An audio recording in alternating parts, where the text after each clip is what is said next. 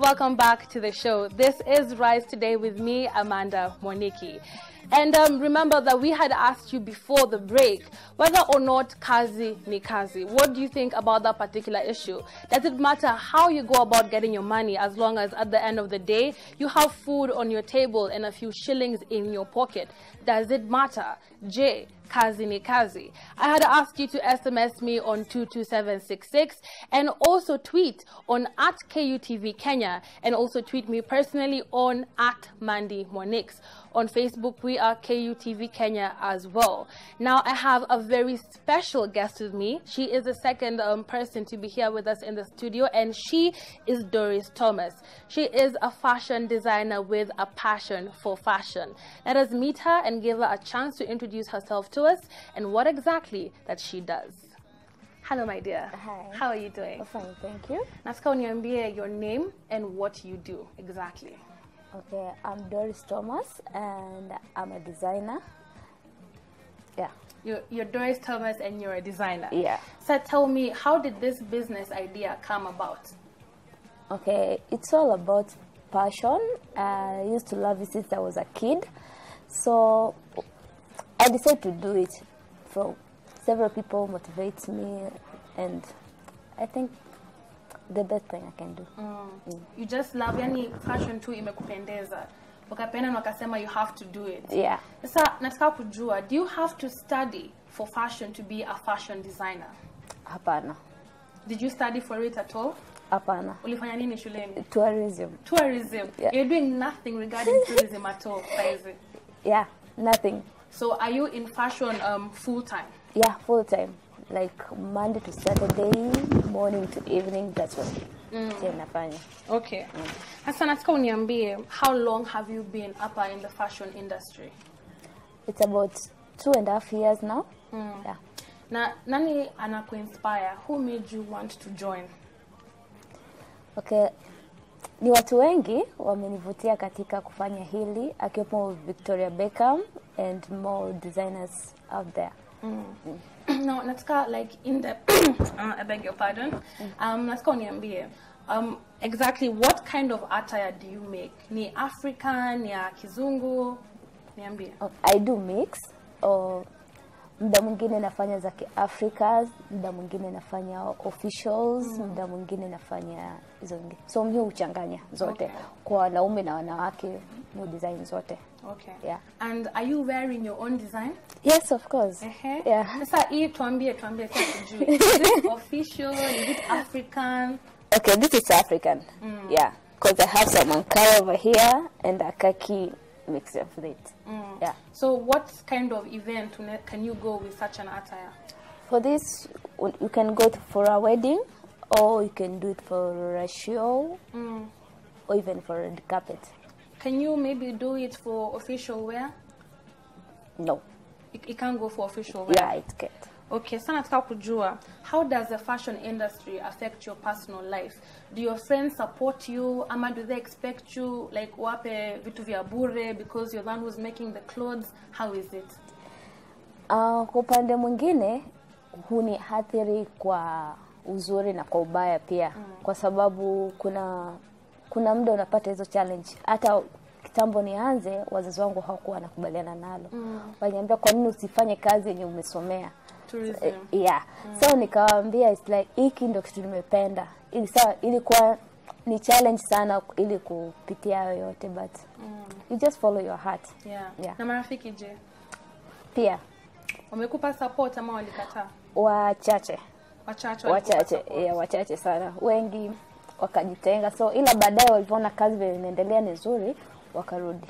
Yeah. And do they support you in terms of buying your products ama wana expect to wape bure?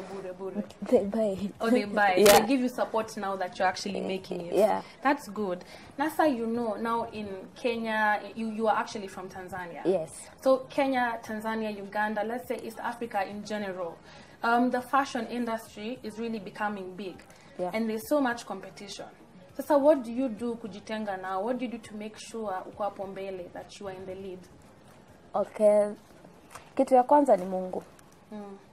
Huwa mara nyingi namwombaga Mungu aniongoze kwa kila ninalotenda. Kitu cha pili ni kuhakikisha mteja ama client anakuwa anafurahia, kwa sababu atakapofurahi hatarudi tena na atatuma watu wengine. Atasema nenda kwa yule alinishonia kitu kizuri, nenda kwa yule alinisaidia. So kitu kizuri ni client satisfaction. Yeah. Now, you know, many people, so actually many, let's say lower middle, wananchi kawaida tuseme tu, they prefer to buy things which are so affordable. Utaona watu wakienda Gikomba, wakienda Adams, Toy to buy second hand clothes where they know they can find a variety of so many things at cheap prices. Kwa hivyo, do you think your prices iko affordable for kila mwananchi, or where are they? Okay, kwa mfano kwa gharama zangu zimetegemea na hitaji la mtu, kwa sababu tuko na material tofauti na design tofauti, so mtu yoyote anaweza afford. Yeah. I mwenyewe as a fashionista na kuona so you're looking very good, very smart. Thank you. Do you wear your own clothes? So because you are a fashion designer, is there pressure for you to look good at all times? Lazima ungare, ukae mrembo. Yeah. So you can't leave the house just looking normal like some of us. No. Sawa. And I know this journey as a fashion designer, you said you've done it for how many years? 2.5 years. 2.5 years. Yeah. I'm sure it has not been easy the whole way. Yeah. You've gone through so many challenges. Sasa, I want you to share with me challenges ambazo umepitia. Challenges ni mengi. Haswa kwa competitors, cause ili kuzi overcome hizo challenge inafaa ukue updated.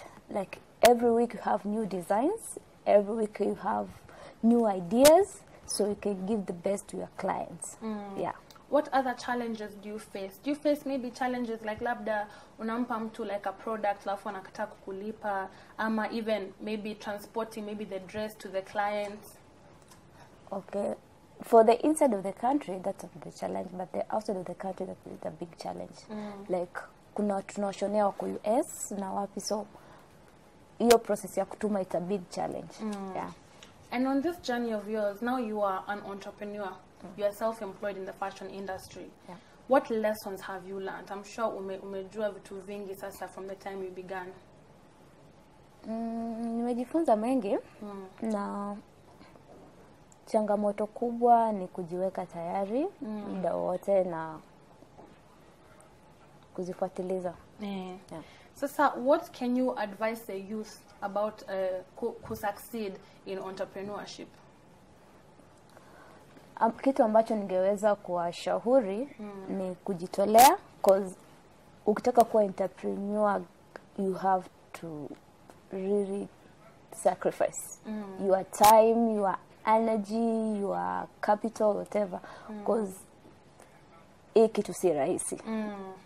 Ukianza si rahisi, but ukitegemea Mungu and you do work hard, I'm sure utafika mahali. Okay, sawa. I'm so grateful for you for taking your time kuapa kutuelezea about your business and all that you've gone through.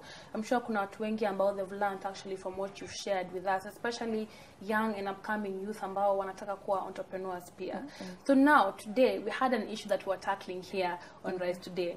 Ulisikia nikiuliza, je, kazi ni kazi? What do you think about it? Because you know, many people go about so many ways of getting money. You know, all these socialites, ambao wame come up, there are people who rob, even in political offices, corruption. So, what do you think about that? Je, kazi ni kazi?